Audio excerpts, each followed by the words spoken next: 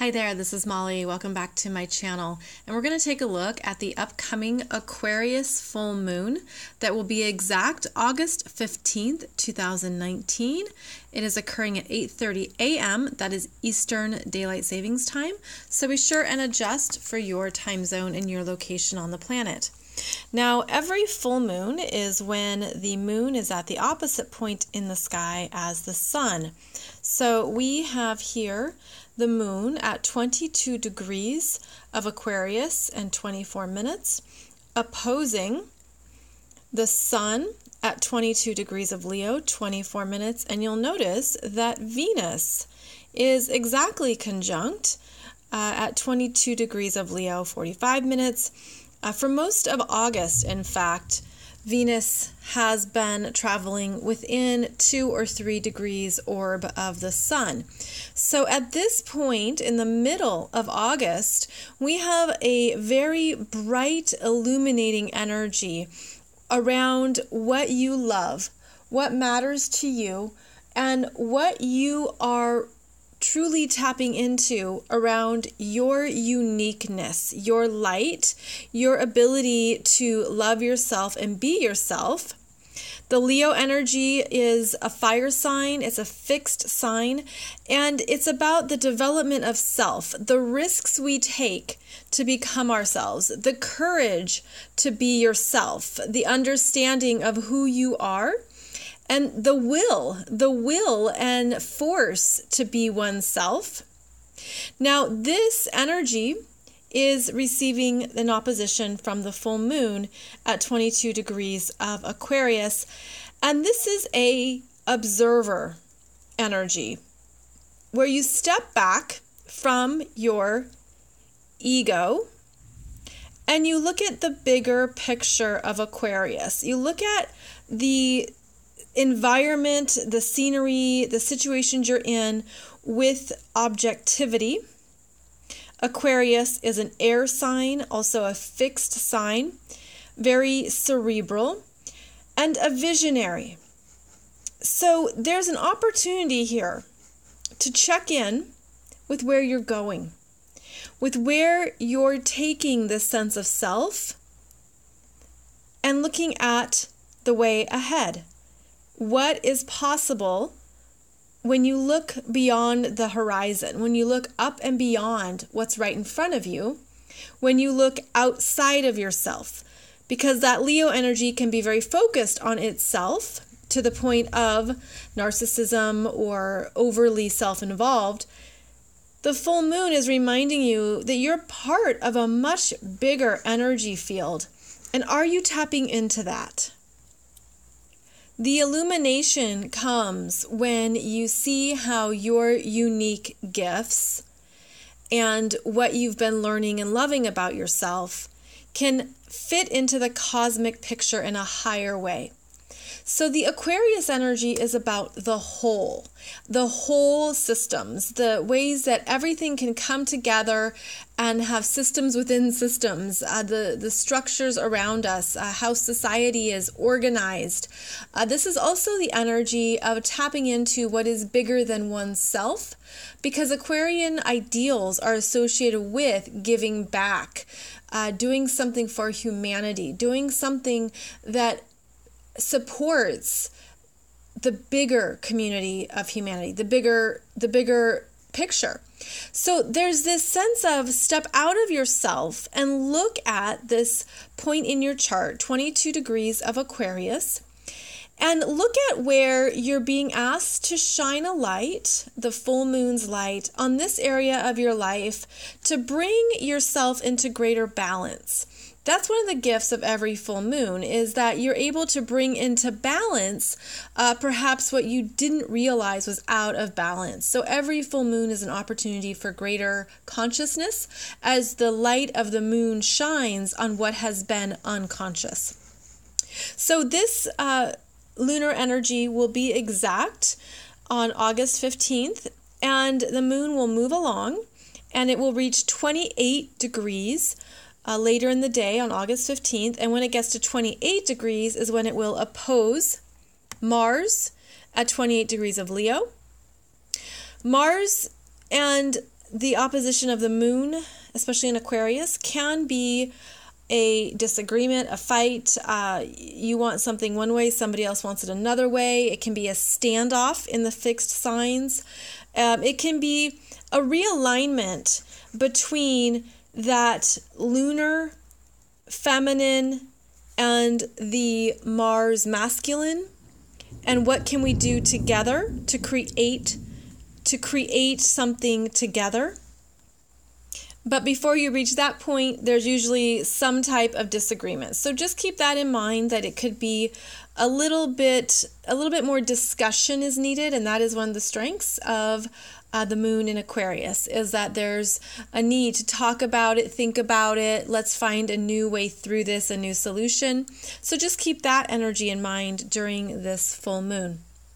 Now, another thing that stands out to me with the full moon is an aspect that we can overlook, but is still quite strong in this chart.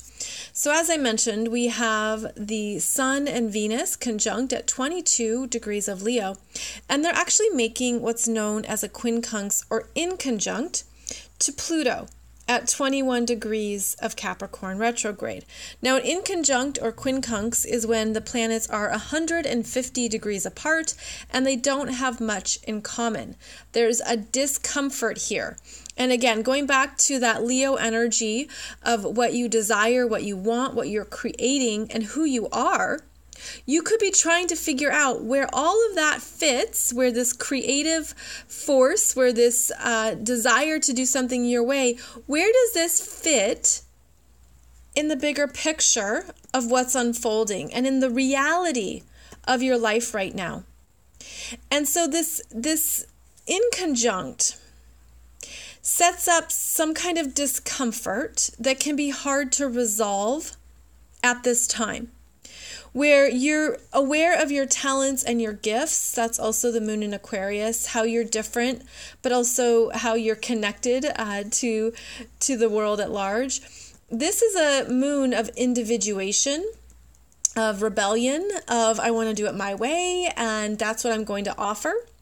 The moon, however, in the third decan of Aquarius is a mature moon, which understands that when I am myself and I give back to something bigger than me, I contribute my unique energy in a way that's acknowledged and understood.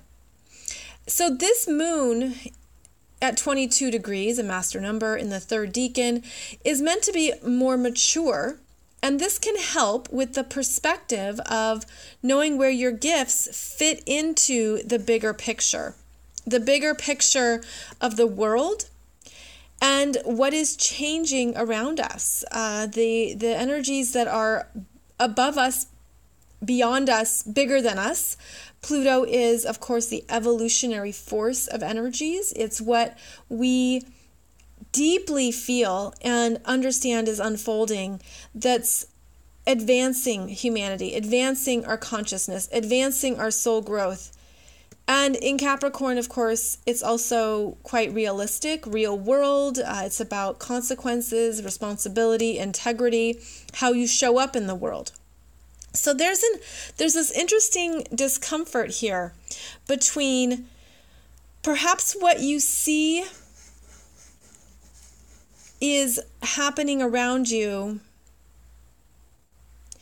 and wondering where you fit in, where your gifts, your talents, your creativity, your energy is supposed to go.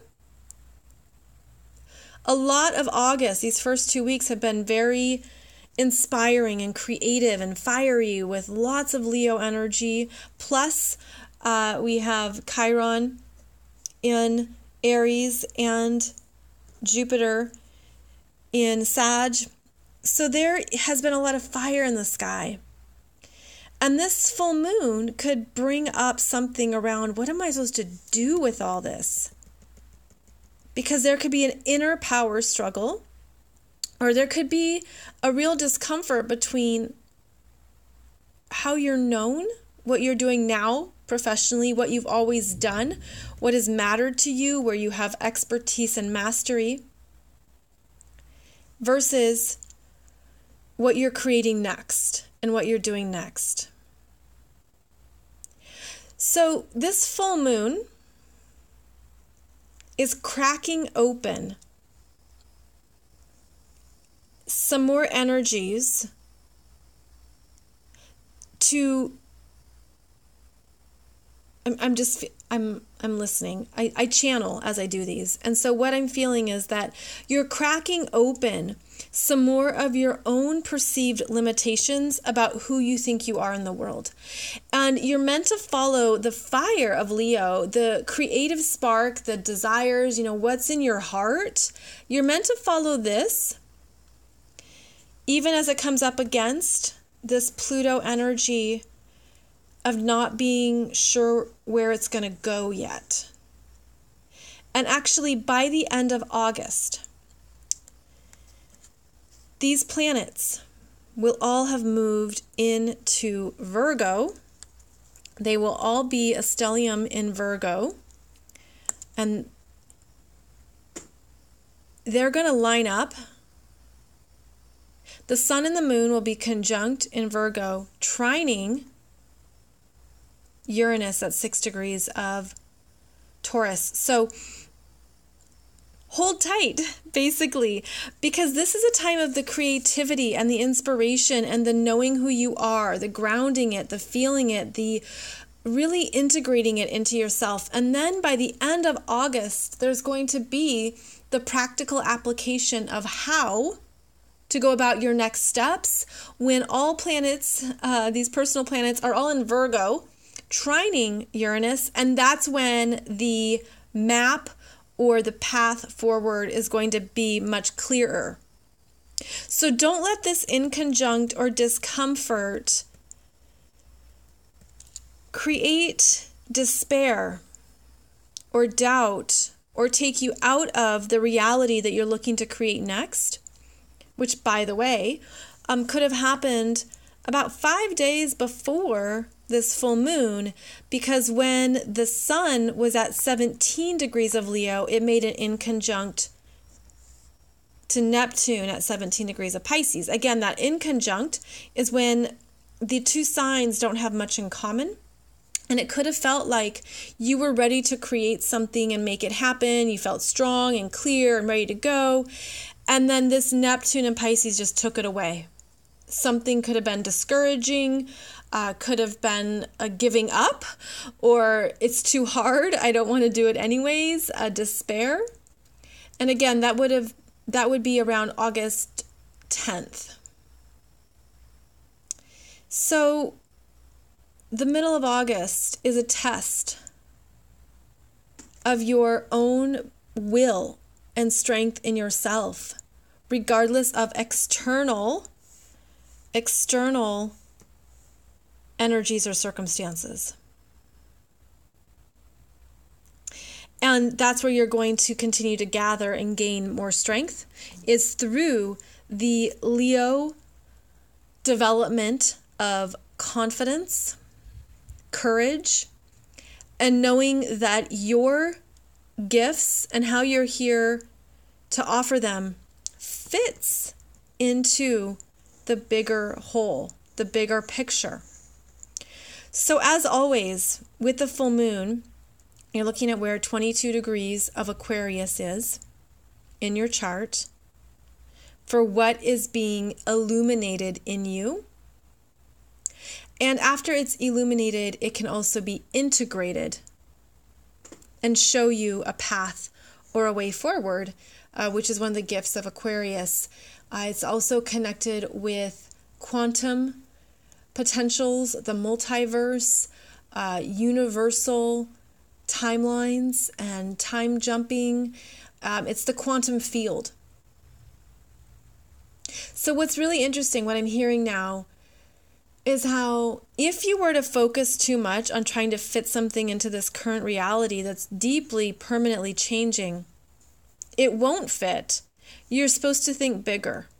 You're supposed to go beyond and go into the quantum field of potentials and possibilities. And it feels really dynamic. It feels really dynamic. So trust that, okay? Trust that the energy that's being developed and strengthened in you throughout Leo season absolutely has a place.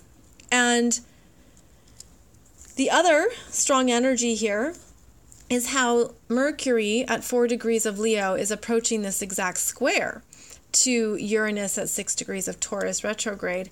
And so this square is saying, think different. Think in a whole new way. Look at where you've perhaps become too stagnant or stuck. The other thing that's important about this exact energy coming in is that Mercury is finally leaving its retrograde shadow. Mercury stationed retrograde at 4 degrees of Leo. So here it is busting out of its shadow phase with a busting out energy from Uranus at 6 degrees of Taurus. And this is the fresh, new possibilities and potentials that you weren't ready for yet. You weren't ready for because that Mercury retrograde had to go back into Cancer and look at the emotions and feelings underneath that were driving you, that were hidden, that were unconscious. And hopefully over the past 2 months, you have cleared out a lot. And now this Mercury in Leo moves forward and gets electrical shocks from Uranus and Taurus to see it differently. And again, if you've been stagnant or stuck, this is something that could set you free. Now, these are both fixed signs, right? So there's an understanding that there could be something you've held very close that you thought had to be the way. You thought you had to do it a certain way.